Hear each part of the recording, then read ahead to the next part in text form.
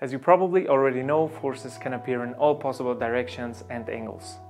However, we cannot always simply calculate the support forces from them.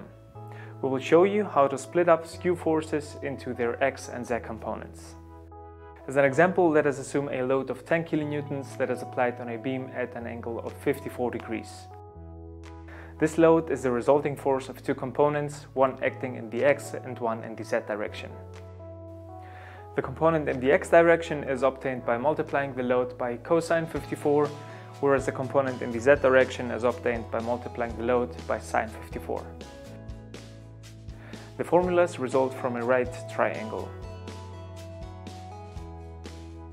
Viewed the other way around, the resulting force and its two components exactly represented.